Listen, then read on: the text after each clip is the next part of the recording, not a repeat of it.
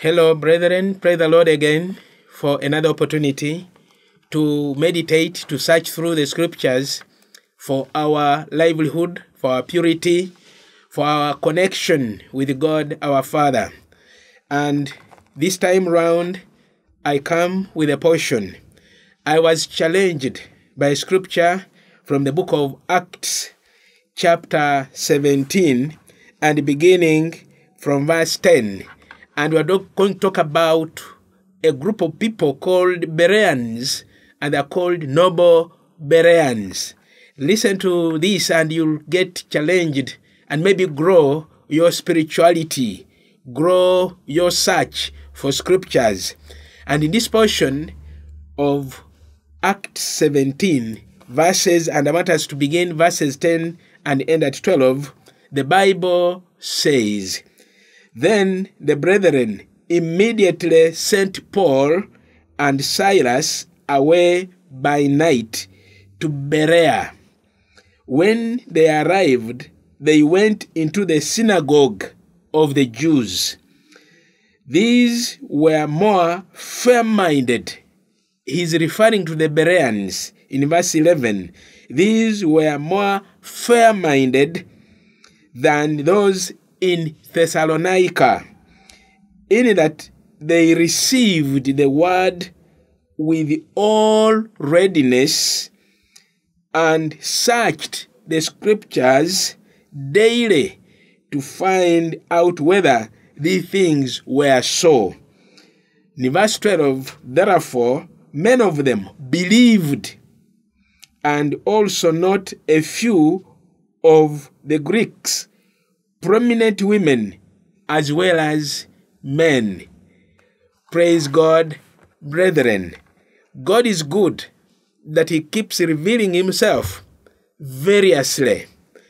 And this time round, he reveals himself in this book of Acts of the Apostles, and particularly in this chapter of 17, and this time when Paul and his entourage are moving on, they are continuing with the ministry. The church expanded in those early years, and one of the key persons in these acts is a man called Paul, who had formerly been Saul, the persecutor of the church. But of course, that story we need to dig deeper and know what it entails. Now, in this chapter 17, Paul continues with his missionary journeys. And actually, the book of Acts, the way the word suggests acts, it refers to doings. It refers to works, not mere words, but things that are visible, things that are done, people see. Well, some of them are heard. And so the works, the acts of the apostles, pioneered by the Holy Spirit. And so some people have said, yes, these are acts of the apostles, but they can also be acts of the Holy Spirit, because it's the Holy Spirit that empowered these apostles to do what they did. And so this particular community, of course, the Bible mentions several communities here as Miletus, Thessalonica, Berea, Colossae, Philippi, so many of them, Rome, many communities in the book of Acts that culminated into the letters that we read that Paul wrote: the Romans, Corinthians, Colossians, Philippians, Thessalonians, name them. Now, here, the particular community that challenged my faith are these people called Bereans, who received Paul. They received him. And you know, Paul's culture was actually to keep entering the synagogues to go and preach and share the word of God. Now, this particular group, Bereans, received the word of God. Like anybody else, like any Christian believer, they received the word of God. But what challenges me is the readiness of mind, that they were eager to hear the word. And therefore they are referred to as noble Bereans. And the nobility is something to do with having or showing fine personal qualities or high moral principles. And of course, this is what is lacking very, very much in our community now, in our society. Noble people. We are having, if there are any, then there are very few. And it's my desire, it's my heart's desire, that I can be among those that can be referred to as noble people. Someone who has a high moral quality, high moral principle. So the Bereans received, but they not just receive, but the Bible says they searched the scriptures. And so it's something that I want to challenge us, want to challenge me, that, well, because of the teachings that were so many and they were various, these people show us the quality of searching the scriptures, to know the truth, to reach the truth. Not just hearing and ending there, but they searched the scriptures. And another word that I want to introduce here is double-checking. To double-check what is being said. And so they double-checked for the truth, for the soundness of the teaching. Because Paul knew that there would be people who would come in with falsehoods. I mean, these Bereans also knew that there would be people who would come with falsehoods. And so they would keep double-checking for the truth, for soundness. And so, my brothers and sisters, even in our generation, we need to double-check what we hear. We need to double-check what we read. Not everything that is written about is the truth about what God wants us to do. Not everything that is preached is the truth about what God wants us to do.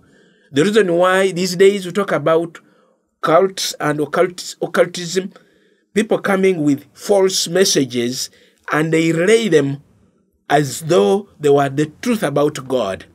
But what we need to do, like the Bereans, these people that we read about, when they received Paul in their synagogue, the Bible says that they searched, they double-checked this truth. And so my challenge that comes to me, the challenge that comes to you, is searching the scriptures. And so do you have the Word of God? Do you have the Bible? Do you read it? Do you search? Is it your daily food? Yes, we have little books, devotional books called Daily Bread, Daily Guide. Do you search on the daily basis that you dig deeper into the mind of God? Because this Bible talks about it's the mind of God. And so that you may know the truth about what God wants you to do, what God wants you to say, how God wants you to behave generally. And so our generation is soiled with falsehoods, so many things that are not right. People want to go with the majority, people want to go with the many, even when they are wrong, they want to go along with them. But the Bereans said, no, Paul, we have listened to you, but we want to search and see whether what you are saying is the truth. And they are commended here for what they did. And so, my brothers and sisters, what we are encouraged to do, like Paul mentions to his son, Timothy, his son in the faith, Timothy, in his second letter to him, like he said to him, he says to us, 2 Timothy chapter 2, verse 15. And the Bible says, now, but let's begin from verse 14. 2 Timothy 2, 14, 15. Remind them of these things, charging them before the Lord, not to strive about words to no profit, to the ruin of the hearers. No struggling, no striving for words, to ruin, to destroy the listeners. And Paul knew what it would mean when people are fighting over words. Like now, our generation, we strive over words that destroy the listeners. And so we need to take caution and precaution. And in verse 15, the Bible says, be diligent to present yourself approved to God, a worker who does not need to be ashamed, rightly dividing the word of truth. Bereans did exactly this. Can you, my brother, can you, my sister, do likewise, being diligent to present yourself approved to God, a worker who does not need to be ashamed, a person who rightly divides the word of truth, rightly searching, rightly reading, rightly interpreting. We have gadgets these days that help us to unveil the meaning, and we also need to be careful that some of them could be diluted, because we are living in the world of counterfeits. Even money, you find counterfeit money. Even, things that you go to go and buy a flat iron, you'll find a flat iron, this one is original, this one is duplicate. So we are living in a world of duplicates.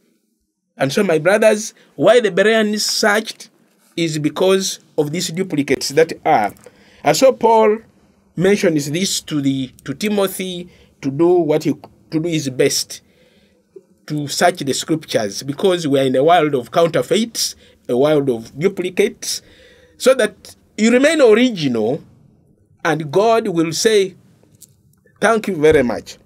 And in 2 Timothy still, chapter 3, verse 16, as I end, 2 Timothy 3, 16 and 17, the Bible says this. 16, 17, all scripture is given by inspiration of God, and is profitable for doctrine. For doctrine, that's 1. 2, for reproof. 3, for correction. 4, for instruction in righteousness.